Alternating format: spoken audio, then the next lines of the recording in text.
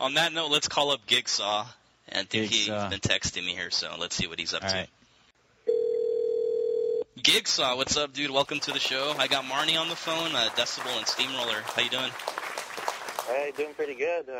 Not so bad today. I got 2 dates today, and both of them came over my house. They both came over just at the same time? No, one came earlier, and the other one just left. I didn't get anything, but I sucked a nipple at all. Nice. Cool. Well, Marni's going to help you out a little bit. Did you want to call one of your number closes, and we'll just kind of stay quiet in the back and listen to how the call goes? Yeah, she's already on my other line, because then I said I'm going to call around 7:40, but then she decided to call me instead, so she's on the other line. Yeah, okay, cool. It sounds like you're kind of low. If you can speak up a little bit, that'll be perfect. All right. Can you hear me now? Yeah, that's a lot better. Are you sucking on her nipple now? Is that what's going on? Yeah, and so this is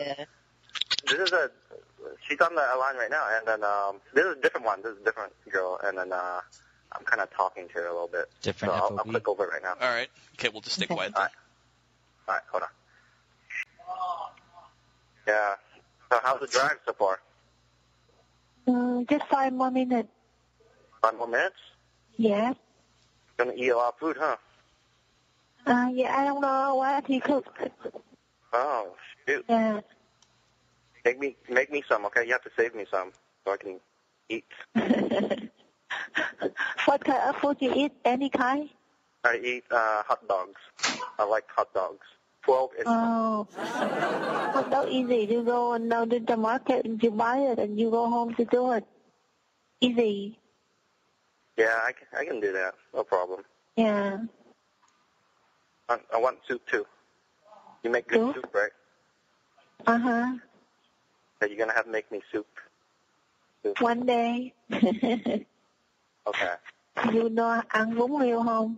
Yeah, I do. Em biết ăn bún riêu không? Yes, bring that over sometime, okay? Okay, if I cook that, I bring that for you. I'm going to gain like 30 pounds. And you Really? Yeah.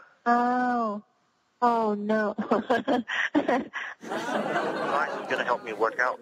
What to be skinny. Okay, can you do that? You're my personal trainer. We'll see. Yeah, but something else too. You can be my personal trainer in the bedroom also too, okay? Okay. Okay. Good plan. Okay. You have a good night. Oh, what are you doing tomorrow morning? Oh, no, I'm not sure, when I can get free time, I call you. All right? Yeah, or what's your available schedule? Huh? What's your available schedule now? I don't know, but sometimes I'm so busy. Mm-hmm. Oh. Okay, so I will call you later. Okay. Yeah. Okay, I'll talk to you later, okay? Yeah. Okay. All right. Yeah, have a good night, Tommy. Okay, you too. Yeah, bye-bye. All right, bye. She sounds sexy. Wait, I'm not sure if she hanged up. Hold on. Yeah, she's a sexy mama. I'm crying. I hit that. He didn't say pancake yet to hang up the call. Wait, no. I said Kathy, it. are you there? Yeah, Kathy? I'm here. All right, never mind. I think she hanged up. Yeah, Decibel. That was a little bit too soon, man. Fuck. You're going to fuck up Gigsaw's leg. Cool. All right. Well, Marni, what's your analysis?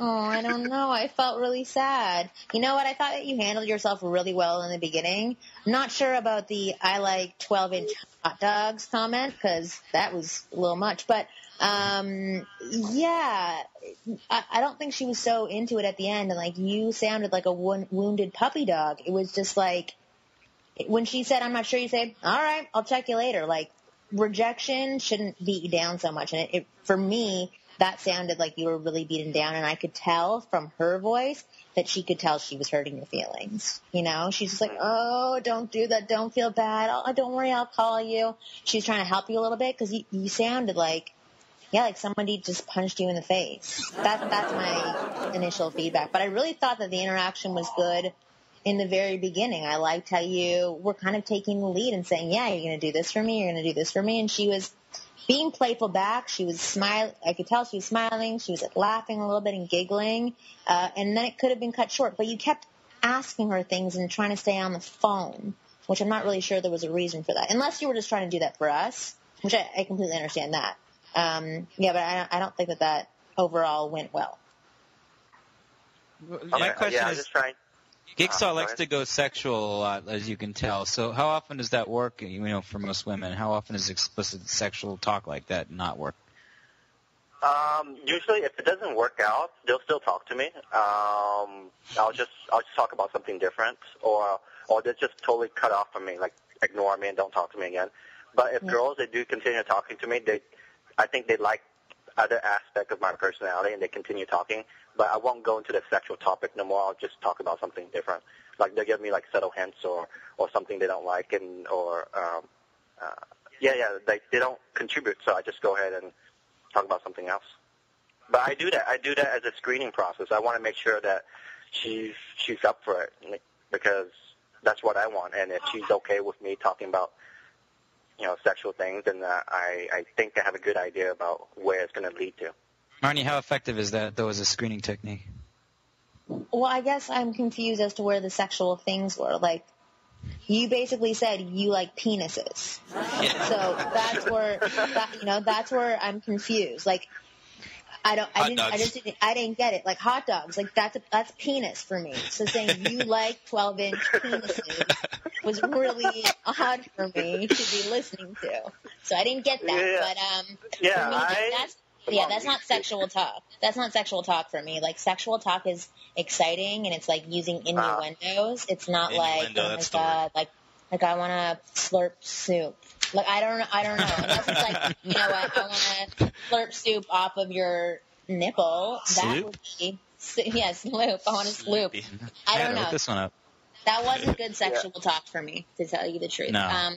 No. It would just make me feel uncomfortable and awkward. And I would, if I liked you or other things about you, I would try to steer you away from that conversation because it's not doing good things for you. That's how I feel. Okay. Cool. That's good feedback. And Gigsaw, as always, man, that's pretty ballsy of you to call a girl up on the phone, like on the show and stuff like that. Oh, like definitely. Not a lot of dudes are down like that, man. So definitely props for that. He's got big balls. You got big balls, dude. Big balls. Casanova crew balls. All to five. Like with her, it's like I've got away with it before, so I'm gonna keep on doing it.